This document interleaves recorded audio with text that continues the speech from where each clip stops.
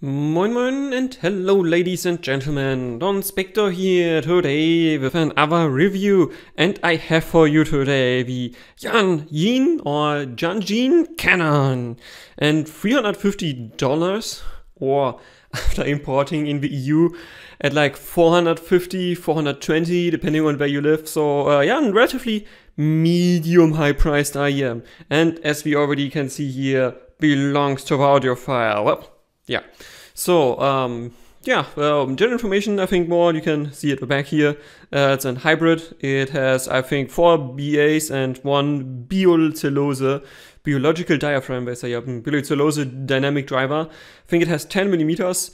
And from what I have read in the comments under my unboxing, it's not the same that has been utilized in the other Yanyin, in the Aladdin.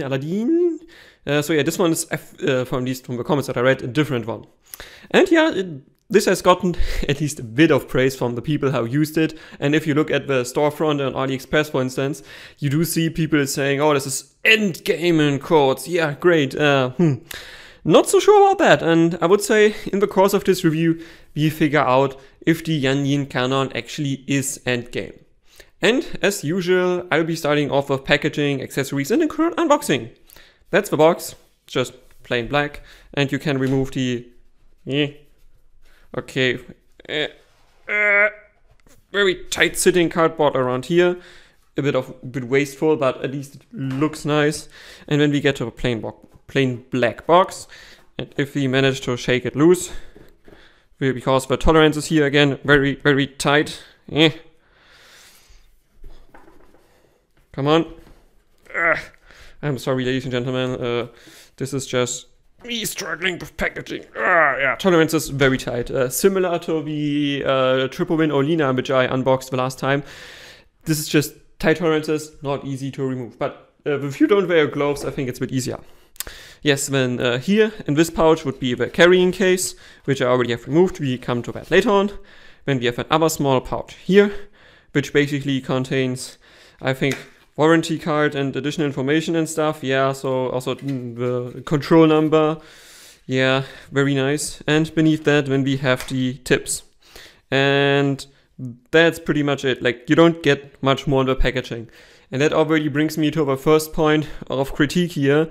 Packaging accessories, while this one is definitely, like, it looks nice, presentation is decent.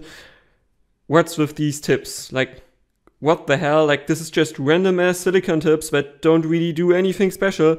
And you even only get one pair of each sort.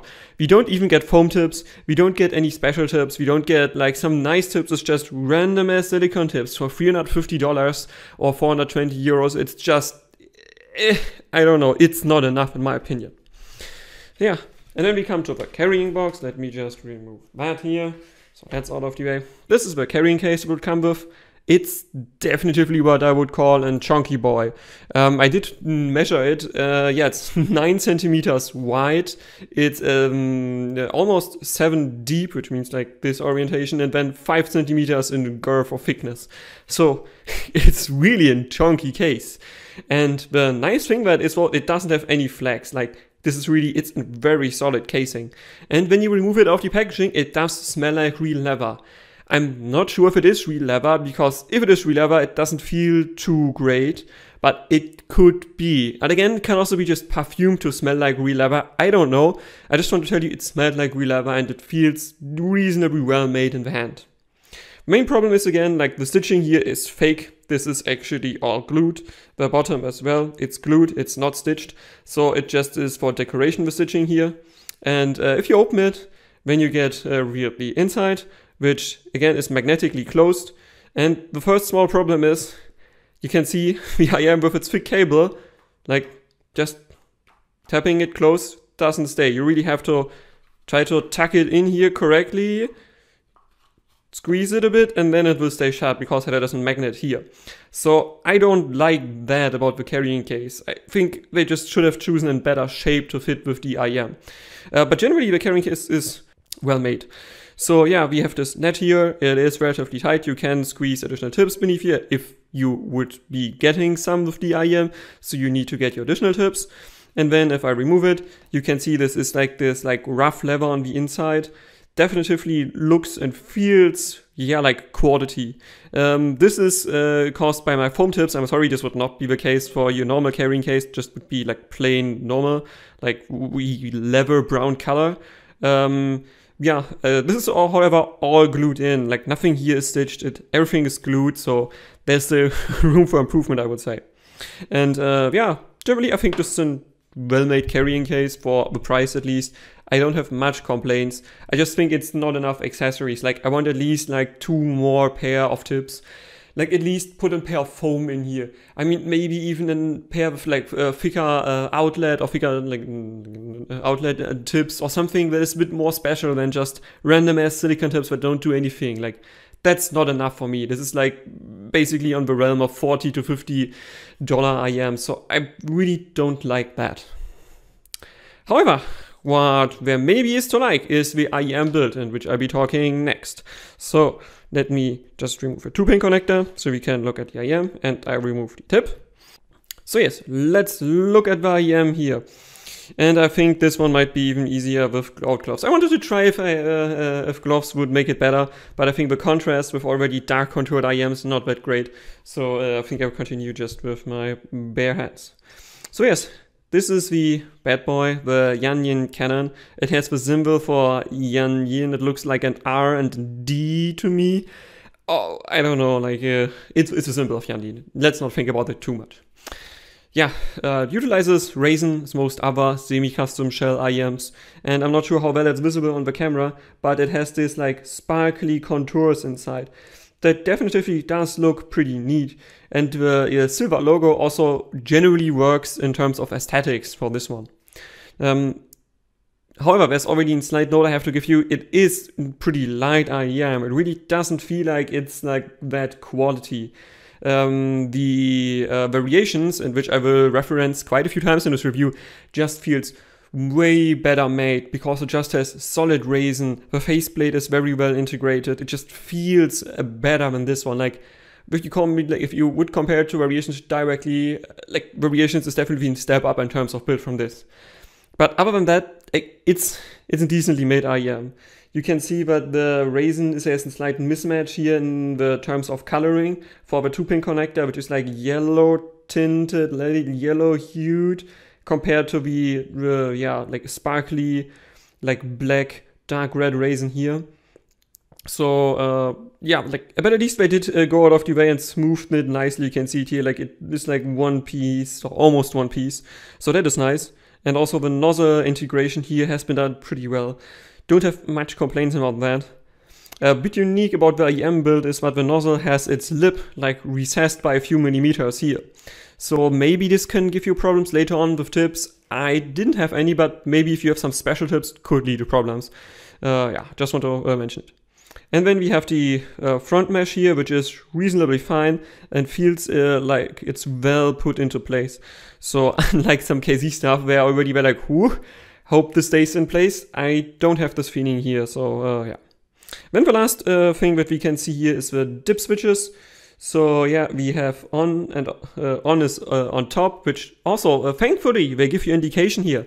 Other IEMs that I had with dip switches, they usually don't say you what the dip switch does or where on and off is. You're just supposed to know where things are.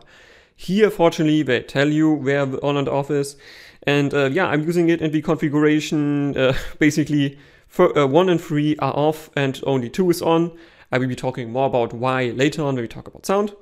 And yeah, this is also just glued in like reasonably. Like you can see there's the glue around the edges here. Like it's okay. I've seen better dip switch implementations and I've seen worse dip switch implementations.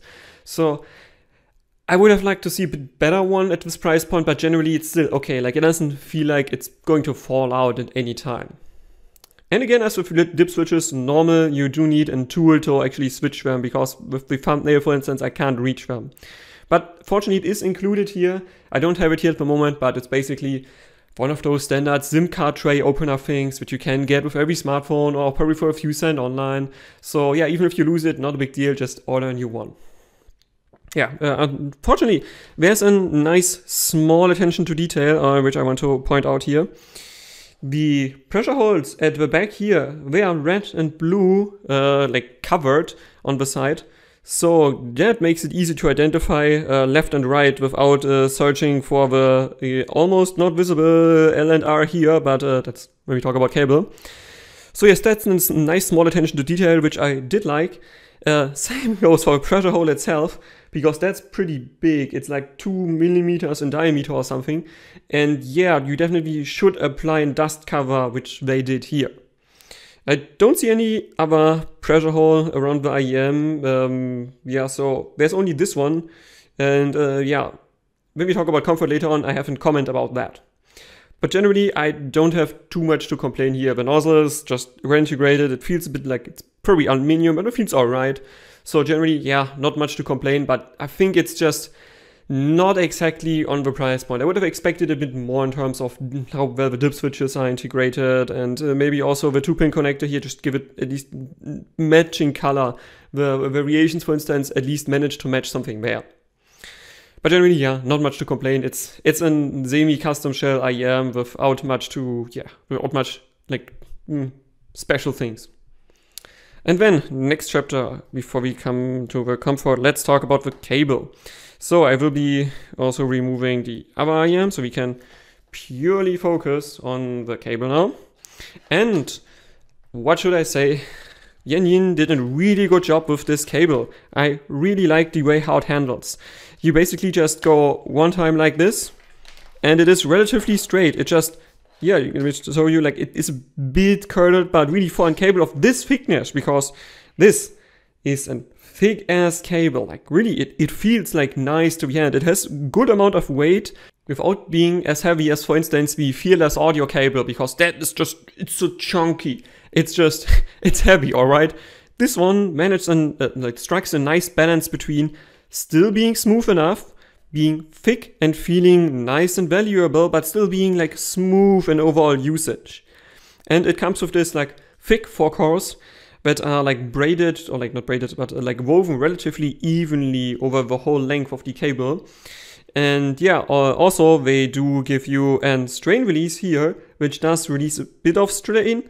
I think it could be a bit more flexible in general, but at least the integrated one. And when you come to the plug itself, which I do like this type of thing, so you can just handle it well. Some dongles that I have are pretty difficult to get in and out of with the 3.5mm jack. So having a bit of texturing here is definitely well appreciated by me, and especially after trying the Olina, which is so slippery, like I cannot really unplug it in one of my dongles. It's really just, it isn't a great experience. This one, however, is like aluminium. Yeah, just feels well made, feels very integrated, is nice to handle. And then we go up. Matching the silver style, you also get this nicely textured splitter. And looking on top here, then we basically get two cables that are, I think, yeah, they are thinner than the bottom cable here, but they still follow the same style. And let me remove the ear hook. Come on, ear hook, be a good boy. Also, if you see it here, this is also relatively smooth again. Also, they follow the good trend of this cable being smooth but still sturdy enough. And then we come to the splitter, also follows the same style. And I think this is might be my biggest complaint with this cable. The splitter is just very difficult to move. I always want to be pretty careful with it because I'm afraid it might damage the cable. Like, it's really difficult to move. Like, yeah, I really have to apply force in order to move it. So I would have liked to see a bit higher tolerances here. I mean, definitely stays in place, no questions asked. Like other splitters just move down after half a second. This one definitely stays in place, but it's just a bit too rigid. Tolerance is a bit too tight. And yeah, then the top of the cable, as I said, it's a bit thinner, but still follows the same style. Still feels, however, like sturdy made. I have no worries about this cable not lasting. And when we come to ear hooks, which as you can see are also transparently rubberized, and they have a not too thick rubberized coating. You can see like the way it springs is not too fast or not too much, but still you can see the angle it rotates around. If you have big ears, I think especially this band here could be a bit too much for you in terms of comfort. So I would have recommended them going a bit at least less rubberized at the top here, or maybe go for a bit bigger of an angle, but it should be fine because the connector here is at least like 4 millimeters high, And it also, if you talk about an attention to detail, the L&R markings here on the connector, unfortunately, are not well visible. I would have liked to see a black marking or something that makes it easier to spot which is L&R, because just assuming you put this on another IEM, because the cable feels nice in the hand, it will be pretty difficult to just find L&R just because it's not really visible. Like you can just see if I put it around, very hard to see. And yeah, this is even good lighting. Just imagine if lighting would be a bit worse, you won't see anything with this. But yes, generally, I really like this cable. It feels well made. It is very sturdy while not being too robust and too wavy at the same time. It just is a really good cable. And yeah, definitely Yanyin, this is a good job here. Better than the IEM Build in my opinion. And then let's come to comfort. So as I said, this radius, and we talk about comfort, could be a bit too small for you here. So if you know you have big ears, this could be an issue for you, but for me it just wasn't. I could just flop the cable over my ears and it totally fit me well. But what is a big issue in terms of comfort? And I will not like go around the bush or whatever you were, what would be saying in English here. The pressure hole here just doesn't work. This IEM has, I think, a 10mm bio-cellulose driver, and it has driver flex. And really not of the good kind, where you just say it's bit, like you just put it in and it just will repressurize after some time. It does not matter which kind of silicon tips. These are my regular choose between silicon tips I flopped on. Just didn't work. I could not use any silicon tips on the Canon. Like all of them had driver flex and all of them were pretty bad. And even worse, also the driver flex at this one here, because it creates a really strong vacuum, it also deteriorates the sound for me. Really not good, and really only possible tip I could use is here cut foam tips. That's the only thing I could use with the Canon. Otherwise, I just couldn't wear it for any amounts of time because I just don't like the feeling of vacuum in my ear. And I don't think there are many people liking it. So really, if you don't like driver flex, this IEM is already dead right from the start because it has a pretty bad driver flex and it cannot be fixed if you don't like to use foam tips. But assuming you are okay with the driver flex or you are okay with foam tips, I think the Canon can be pretty comfortable because the nice thing what the Canon has, it has a relatively small footprint of a shell. Let me just get the H14 comparison. You can see this one has noticeable less curve. It's like noticeable smaller in all dimensions, while still following this semi-custom shape. So that then leads to an IEM that will fit even smaller ears pretty well, unlike the H40, where I would say now might be a bit too big for small ears. Also nice about this IEM, the nozzle is not that long. Yeah, combined with the additional insertion depth by the IEM itself, it's still like medium wide insertion, but not too long. So yeah, this is basically 4mm in length. I did measure it. And yeah, the lip is slightly recessed to the back, which in my opinion works pretty good for comfort because that means you have less thickness directly at the end of the nozzle where it usually is more uncomfortable. This one just makes it a bit more comfortable for my ear canal at least, which is relatively small. So again, I usually need to take SS tips because S just is too big. And yeah, also in general, the terms of thickness of the nozzle, it just is not as thick. It's about 5mm, and yeah, this one adds, I think, like 0.5mm more. But it's really like, this is a very well-chosen nozzle size, and also I think the angle of insertion, which again I will be throwing on in graph so you can see, not graph, but in picture where you can see the measurements better and the angle. I think it has all been chosen relatively well, and that combined with the smallish footprint of this one, it can make the Canon fit your ears pretty damn well. Of course, again, assuming you don't dislike the driver flex or you are fine with foam tips. Then, if you are fine with all of those things, like I think it can be worn all day. Like really, with foam tips, I just flopped it in my ear, floop, in, and then I forgot about it. It was really comfortable, and I can recommend it, at least if you are, as I said, fine with driver flex or foam tips. And that brings me to the next chapter, which I can make relatively short: isolation. The Canon is specified with -26 decibels, or like 26 decibels of passive isolation, which is decent for IEMs, but not great.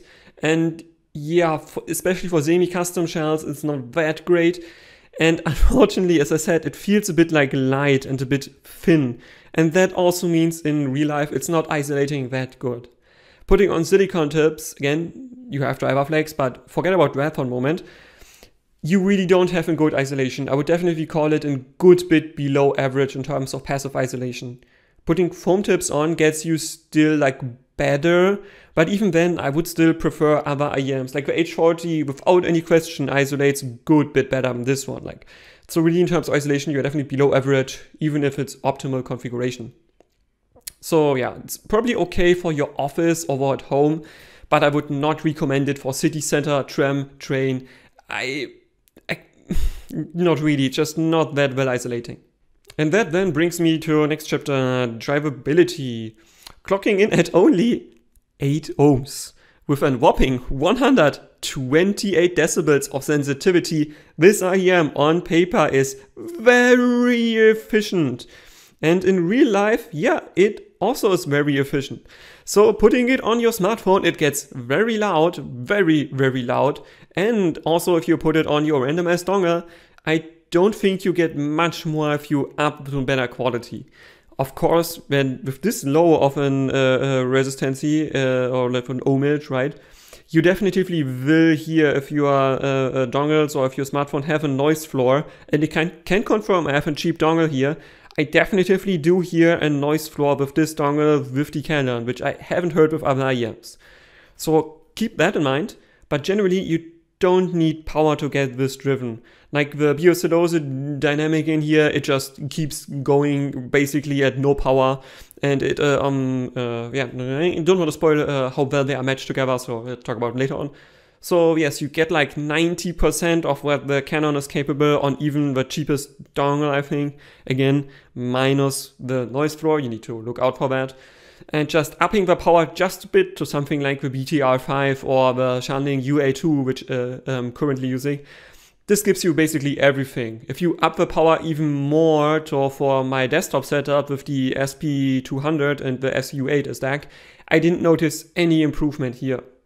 And also, in my opinion, you don't really need additional brightness with the Canon or additional bass. So I even tried my hybrid tube setup, and unfortunately the noise floor of that is just unbearable. I couldn't use it, but just assuming you up the volume so you don't notice the noise floor too much, even then I don't think you need additional warmth of this one. Or brightness by the BTR5. Nothing of that is needed. It didn't make it worse, but it also didn't improve. And that brings me then to sound. And yeah, I'm starting off with the general sound characteristics. And for this, we have to come back to the dip switches. Whoop, let's dip them around. So yes, this comes with 3 dip switches that definitely do change quite a bit of the sound. And I will be throwing on graphs of all configurations so you can see if some of those configurations are good for you. But generally, this is always in V-shaped IEM. It doesn't matter what you do with these switches, it's always V-shaped, and it can be brought from a very warm V-shape to a V-shape to a just slightly V-shaped, or maybe even a bit U-shaped, depending on like how you set up the switches.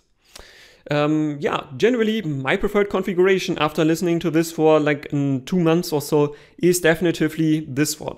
So only the middle switch on, both other switches off. This gives you the best balanced configuration while not sacrificing extension. Because definitely this one extends better than other IEMs that I have heard, and it has a pretty decent treble, but yeah, with some configurations it does not manage as much as it does. So in my opinion, like I noticed, I wrote them down as 0, 1, 0 is the best configuration. All others are not as balanced. Another configuration I would recommend is 0, 1, 1 or 0, 0, 1. But then again, I think those can be a bit too V-shaped for some. So yeah, just the most balanced one is 0, 1, 0, and all others are just, yeah, like I was fine with the others I said. And with small note, in terms of treble, I liked most 0, 1, 0, but that is so V-shaped. The vocals just get totally pushed back, and I just like my vocals, so yeah, just wasn't for me. But if you like yourself a really reshaped IEM with a like huge bass shelf, this can be something for you. And yeah, just keep in mind you have switches so you can experiment with them. And maybe if you want one IEM for many courses, this can work for you because it's definitively pretty flexible. And that brings me directly to the sound details. And as usual, I'll be starting off with treble. Yes, the Canon, according to the graph, extends to like 13K before dipping, and this with most configurations. Yeah, I can tell you, because IEC 711 coupler is not that accurate after 10K. It definitively reaches past 10K, but I can't tell you how far. It could be that it's 13, it could be that it's 15, I'm not entirely sure. My ear, while still being able to hear it, is just not enough trained to tell you like how far it reaches. But it does reach past 10K, and that gives it a pretty good amount of air on top, which, yeah, does not, I think, not sound the most natural to my ear, but it definitely sounds pretty detailed, at least in the upper treble department. So comparing it again to my variations, yeah, this is definitely, variations hits more of the upper treble neutral target, but this one definitely extends better and gives you a better feeling of air there. And this can be a good thing. For instance, I noted in Ovane, this is basically a fusion jazz / rock. I noted here rock is too heavy as track, or Japanese bonus track, or waves. Yeah, definitively, I liked the leading edge here. It was very well defined in the upper treble, just not as variations. It did come off as a bit unnatural, a bit too much pronounced, but yeah, like for BA, I want to say this is a good implementation of upper treble, and even I want to say that too much pronounced one, but I did like it, and if you are a fan of that, just as me, who generally likes more treble, I think you are pretty much fine with the upper treble presentation with most configurations. You can reduce the upper treble with some of these switches, but for me, I just like it, so I kept the additional upper treble energy on there. So yeah, then depending like on mid-treble basically here, depending on your configuration, it's a similar story. You can get more energy than what would be, strictly speaking, neutral, but you don't have to. Putting on the right switches will reduce it a bit and give you a more relaxed representation. So again, my preferred configuration here was 010, which gives you a plateau between like 8-ish to 11-ish K there. And if you don't like an like 8-ish K peak, like this might not be for you. But generally with this configuration, I felt like you don't really get an 8K peak. It's definitively more pushed towards 9-ish K. So it can be a bit sibilant, let's not hide that. With some of the tracks with vocalists, it can be a bit sibilant, but it really was not as bad as other IEMs that I have heard that had similar peaks. And yeah, followed by that, then you have like I don't want to say like a roller coaster, but yeah, you have a dip at like 5.5K, followed by a small peak at like 6.5K, and then again a dip at like 7.5K. And yeah, this generally, I want to say, is not the most natural representation again, but I did not find it to be distracting, and I did not think it skewed too much the tonality between fundamentals and harmonics. So yeah, e-guitars generally had enough bite, pianos had a good clarity without coming off as too harsh, and especially yeah, in Nier Automata soundtrack, which I noted here, I did pretty much like the mid-treble representation while having also a bit more upper treble energy. Also most Kazutoshi Morizono, let's again fusion jazz, I also did like most of their stuff with the Canon. It's not the most natural representation again, but definitively my cup of tea. And then we come to lower treble and upper mids, and yeah, they are decently defined. They are not as well defined as, for instance, with the variations, but again, variations could be a bit hot in the lower treble, upper mid department for some. So I think this is strikes a good balance there. However, having said that, in some vocal tracks, female vocal tracks, for instance, Never Fade Away from the Cyberpunk 2077 soundtrack, the vocals are already a bit pushed back in the mix. With this one, they just didn't come off as well represented as I'd like them. So they're just a bit lost in the mix. And same can happen if you have specific piano notes that happen in this area that can be a bit overshadowed by the, again, upper treble piano notes, but it's really not too bad. Like, again, as I said before, the fundamentals with harmonics, also generally the different tones you can reach there, like, it's still balanced well enough. I didn't have much complaint there. In the Nier Automata soundtrack, when we can come back to lower treble and upper mids, I did really like that one. It had a good clarity, it had a good energy, it didn't feel like I was missing anything, and I really liked the overall amount and tonality it had here. It never was hot in any way, it was always natural, so I did like it with the Nier Automata soundtrack. Which brings me to mids, and yeah, again, I skip upper mids because I have had them with lower treble together. So I directly jump to the main mids. Yeah, and they're certainly not bad, but they still take a bit of a backseat compared to the bass and the treble. Even with the 0-1-0 configuration, which is the most balanced one, where you have a decent amount of mid-bass and good balance between mid-bass and treble without having like the mids too far pushed back. It's enough for my library, but I still don't think it's that great. So I noted here again, I'm a Linkin Park fan and I'm gladly admit that the vocals of Chester, for instance, in the End or Crawling or everything else, they were not as intense and not as well also staged as I want them to be. So it wasn't bad, certainly, but really not that great. However, other vocalists, like from Warrior Path, I did notice Black Knight or Valhalla Rising had a bit of a similar balance issues, but it wasn't as much pronounced as it was in the End or Crawling. If you change the genre, for instance, to like synthwave or synth pop, here I noticed Kavinsky's latest album Reborn. Again, the song Reborn and Renegade also, they're usually mixed to be working with V-shaped devices because that's the most common IEM or most common headphone you have. But even then, I did find the mids not to be in strong point with any configuration. Even again in the best one, 0-1-0, it's still not as good. And if you up the bass or the treble to like 0-1-1 and 0-0-1 or my favorite one for treble, minus the bass then 1-0-1, just not great, and really the vocals are pushed much too far in the background. So if you don't mind you having like lost vocals, I think this can be working in terms of mids, but really it's not a strong point in any way, shape. And that then brings me to the lower mids, and yeah, if you like warmth, the Canon definitively delivers in the lower mids, where it definitely has a decent amount of additional warmth and then like slow gain until all of the sub bass. So that means if you have lower pitched male vocals, they have more energy than the like mids basically there.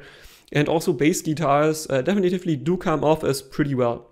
I did notice here again After the Rain from the album 4.17 PM. I did like the warmth and the smooth the mids to lower mids to upper mid bass glide has. Like definitely didn't come off as too muddy, even for the graph might indicate it. So I think that could be a good crossover there, or maybe the dynamic we're using is just relatively good in this region, but it didn't come off as muddy or anything. So yeah. And yeah, then that brings me to the bass region. And yeah, I think again, like you have a glide in the upper mid bass there, so it's not that much pronounced. And if you go to mid bass, basically, yeah, like depending on your configuration, you maybe don't get like a well-pronounced mid-bass, so you definitely, most configurations, you will definitely lose a punch. Like it does not punch at all. But if you go for my favorite configuration, you do get a bit more mid-bass to sub-bass, which makes you definitely get a better feeling of punch at this one. But for the description, bio-cellulose, which for some might indicate it's really punchy and really well, not like textured, probably also dynamic, this one just didn't come off as that well.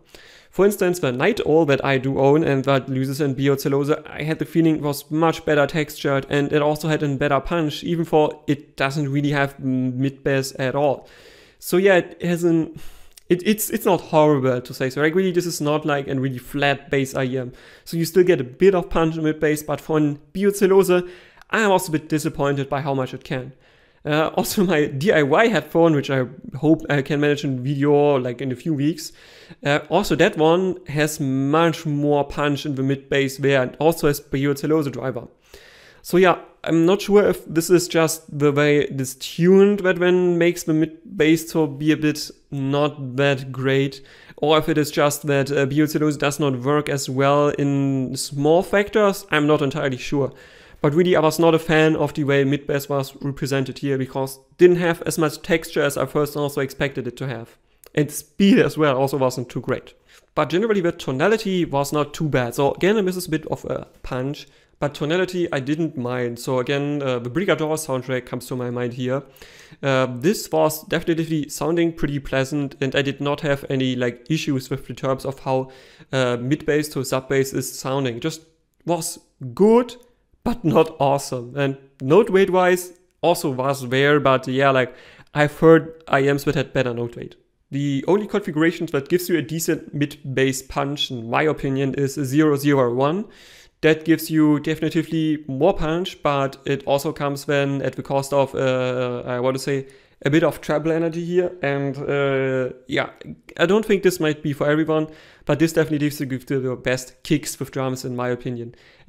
However, this comes then at the cost of yeah, more energy in the upper bass, and that then means, yeah, it definitely does then no sound as clean as other configurations. And then let's come to sub bass, and according to Graph, it extends all the way in glide to the sub bass, easily reaching 20 Hz, probably if you just see the graph, even 10 Hz. So with most soundtracks, yeah, the tonality in terms of sub bass, especially with movie soundtracks like Interstellar or Blade Runner, just worked very well here. I did like the tonality very much. And yeah, my usual reference soundtrack, which is Mountains from the Interstellar soundtrack, just use it because it has texture with a very low sub bass note, and this usually reveals like how far like textured IEMs can represent sub bass.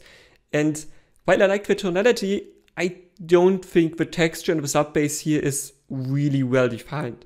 So that means it does reach like 2 minutes 14, maybe 2 minutes 14.5 with a decent but not awesome texture.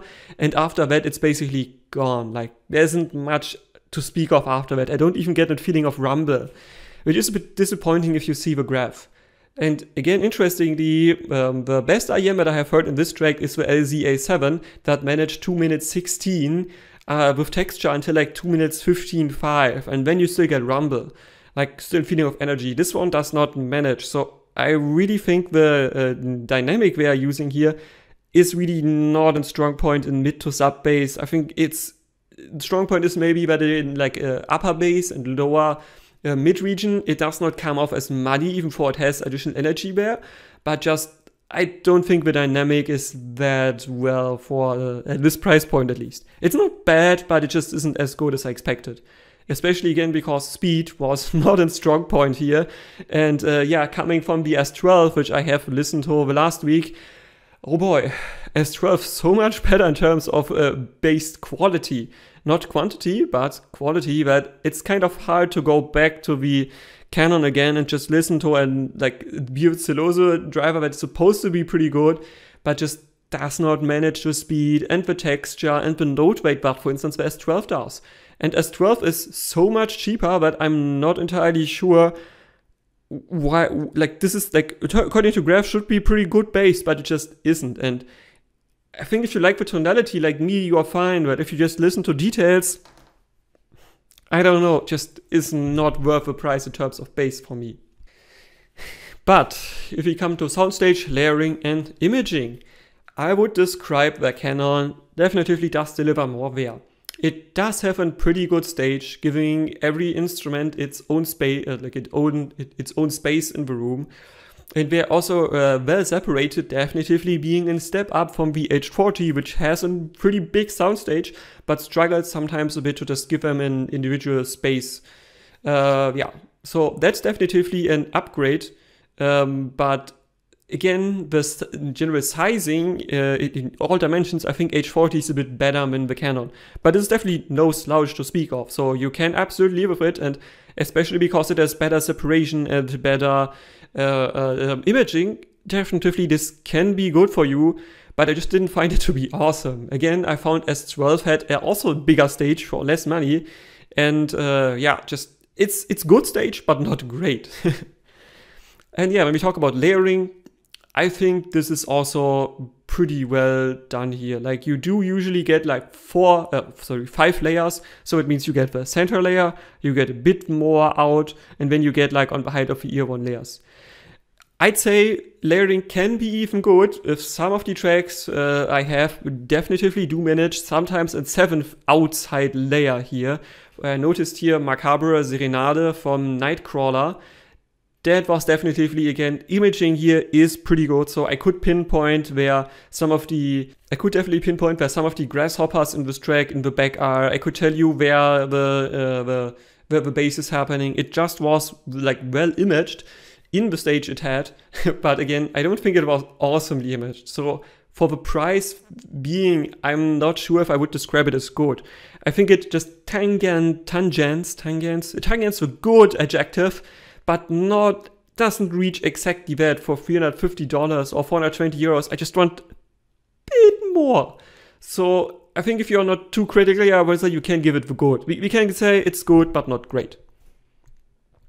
And that brings me to separation, dynamics, and coherence.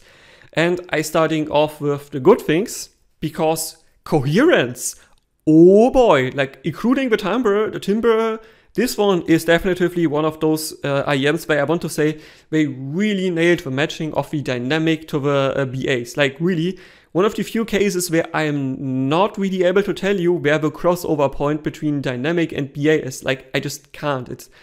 It's to my ear at least, it's impossible. And that also means that you do have, even at low volumes, you can't distinguish the sound. Like it's so organic, the timbre here.